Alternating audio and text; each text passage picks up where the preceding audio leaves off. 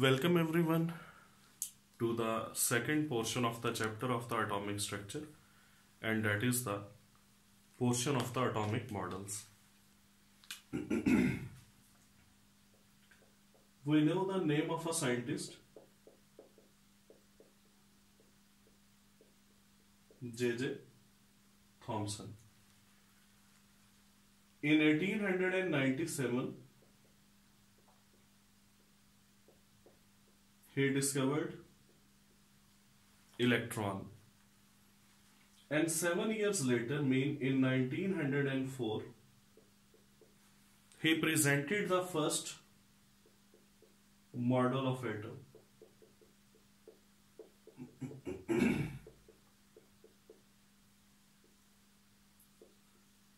A model is basically a visual display of the idea. So, model of atom mean it was a way to watch how the distribution of electrons and particles is there within the atom. And according to this model of the J.J. Thomson, basically there is an area in atom which is positively charged. Now this area is positively charged, and the electrons in this positive area, they are distributed just like the distribution of the plums in Christmas pudding. And because of the resemblance of this distribution of electrons with the plums in the Christmas pudding, he named this model as the plum pudding model. But this model couldn't get much fame.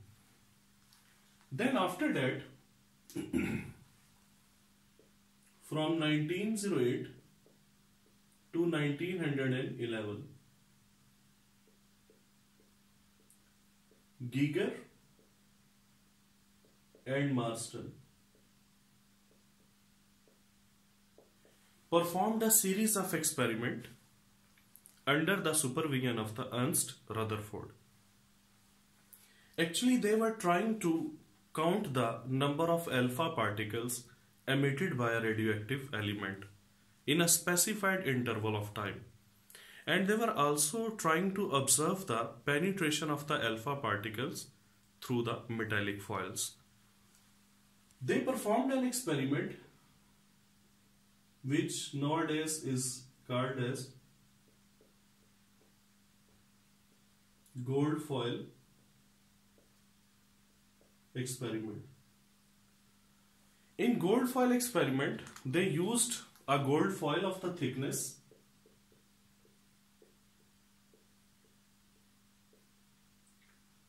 0.0004 centimeter. Why they selected gold for their experiment? Because gold is the most malleable metal of the periodic table. And this thickness of a very small value, this could be obtained only by using the gold, because the thickness of the gold can be reduced to any minimum desired value.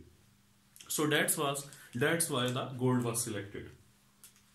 Now this gold foil was bombarded with the alpha particles or alpha rays, and the passage of the alpha particles through this gold foil, that was observed by using a zinc sulfide screen, which is a fluorescent screen. What they were trying to do, they decided that they will count the number of flashes on the zinc sulfide screen, and those number of flashes will be equal to the number of alpha particles released by the radioactive element. And they will also be able to observe the penetration of the alpha particles through the gold foil. They were actually counting the alpha particles. But what they observed that when the alpha particles are passed through a gold foil, maximum number of alpha particles remains undeflected. They pass straight through the gold foil. But there are very few alpha particles, and this very few, that was 1 out of 8,000. These very few alpha particles showed deflection. Now the deflection was of two types: small angles and deflection to large angles. This thing that is not surprising, and it was not surprising for Giger and Marston as well. But the main astonishing and peculiar feature was this deflection to small and large angles. And even later on it was explained by Rutherford. These are the historic lines of the Rutherford, that collision of the alpha particles with the gold foil and their bouncing back was as astonishing for us as a 15-inch bullet colliding with a tissue paper and bouncing back. They made these observations, Giger and Marston made these observations, and they discussed these observations with the Rutherford. And Rutherford was very, very, very, very much astonished, and he made a statement that I have quoted to you people. Now how they explained these observations. Why the maximum alpha particles remained undeflected? Because most of part of atom is empty. That's why the most of the alpha particles, they pass straight through the gold foil. Why they were deflected? No, these small deflections, again, they were not very surprising. Because alpha particles are positively charged. And gold foil is made up of atoms that have negative electrons. So these negative electrons of the gold atom, they will attract the alpha particles, and alpha particles will be deflected to a very small extent. This deflection is not surprising at all.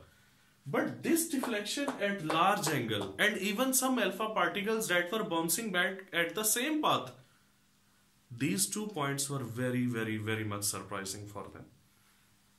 And what they concluded? They said that actually the gold foil is made up of atoms. And there is a central, very heavy and positively charged portion in the atom, which is called as nucleus. Basically, the word nucleus itself means central. So these are the gold atoms. Now why most of the alpha particles pass straight? Because most of part of atom is empty. Some alpha particles, they collided with the heavy portion, central portion, and they bounced back at the same path. Some alpha particles, after striking, they were deflected to large angles, and these large angles are greater than 90 degree. So in this way, the central heavy and positive portion of the atom was discovered, which was named as the nucleus by the Rutherford. And nucleus word means central.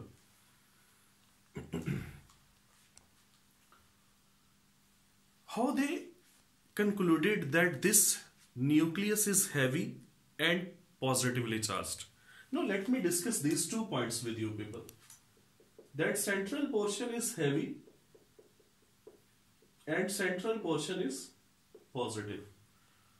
How these 2 points can be justified? If the central portion was not heavy, it must have flown away with the alpha particles, because the alpha particles themselves, they are highly energetic, and the central part, if that is a lighter part, that will move or that will flow away with the alpha particles. So it means it is heavy. That's why it is it is not flown away by the alpha particles, but the alpha particles, after striking with it, they are bounced back. Now, how can we justify that it is positive? Because alpha particles are also positive particles. So this heavy portion has repelled the alpha particles, and that's why the alpha particles have bounced back. So these were some observations and conclusions by the Rutherford and his colleagues Geiger and Marston. Even this gold foil experiment is called as the Geiger-Marston experiment. After the discovery of nucleus, now Rutherford presented another model of atom, that is the nuclear atom. Before the gold foil experiment, this word was missing because the nucleus was not discovered at that time. So now the nuclear atom that was presented, this idea was presented by the Rutherford. Sorry. According to this model, the electrons revolve around the nucleus in orbits, circular orbits. But there were some drawbacks in this model, and what were those drawbacks? We will discuss them in short duration of time.